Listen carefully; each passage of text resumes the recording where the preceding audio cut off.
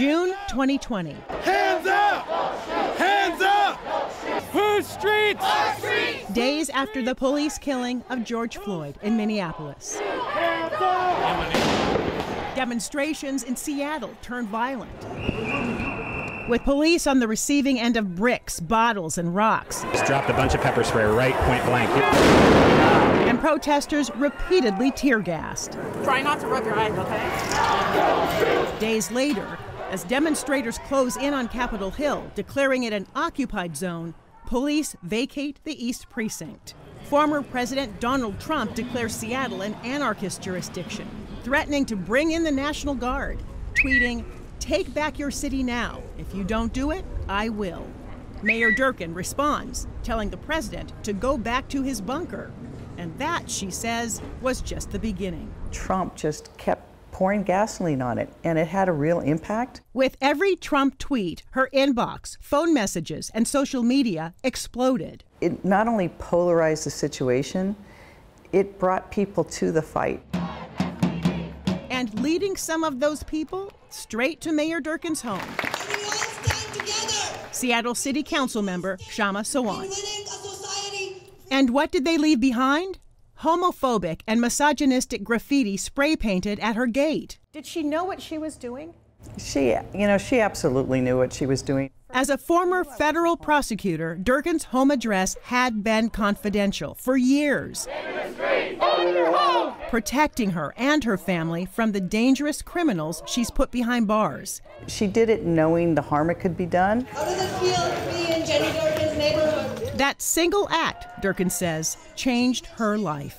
It made it so much more literally dangerous for a family, because before you could take some comfort in the people who were threatening to kill you didn't know where you were. Durkan knows firsthand it is a matter of life and death. I was good friends with Tom Wales. A U.S. prosecuting attorney, Tom Wales, was murdered in 2001 in his Queen Anne home, a case that remains unsolved.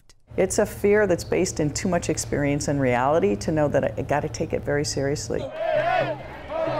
But the repeated marches on her home made things worse. This was at a whole new level. Coinciding with a dramatic rise in hate speech, death threats, and malicious and vile emails.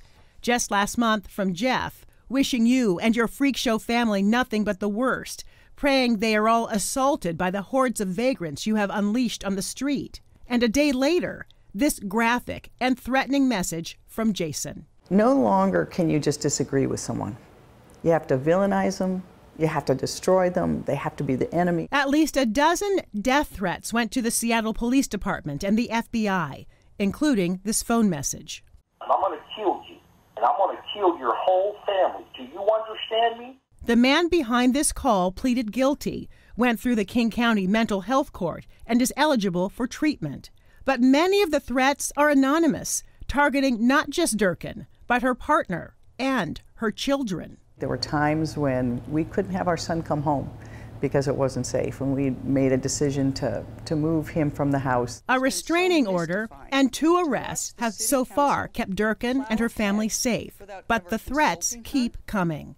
There's this normalization of really dehumanizing people, and I think that that's really a dangerous thing for us. She blames the growing extremism we're seeing in politics, and unless that changes, Durkan says we are all going to pay the price. We can't continue and survive as a democracy if that is what happens, because good people won't want to serve. What did the city council do about the violation of her privacy? Nothing. And Durkan says that's not only wrong, it's dangerous. Both elected officials and the public should have some really bright lines. Some things just aren't okay. It's not okay to go to someone's house and spray paint graffiti or to have death threats, and everybody should denounce it. Because when they don't, real people are left to deal with the consequences. Are you still afraid? I take the threats to my security seriously, and I fear for my family. You know, that's, as a mom, you want to make sure that they're all right and they're protected. What about your partner and your children? Are they afraid? They have a very different sense of security now.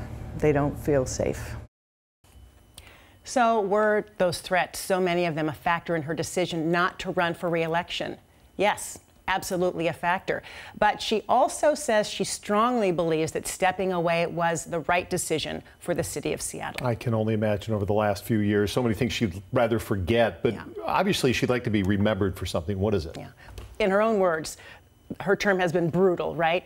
She believes history, though, is going to say that Seattle got it right when it comes to COVID, that what we did in this city was a model for the nation, so she'd like to be remembered for that. Also, Seattle Promise, her free college tuition program, has more than 1,000 students enrolled, 30% first in their families to go to college. And of course, Climate Pledge Arena, home of the Kraken. And hopefully, she says, the future Seattle Sonics.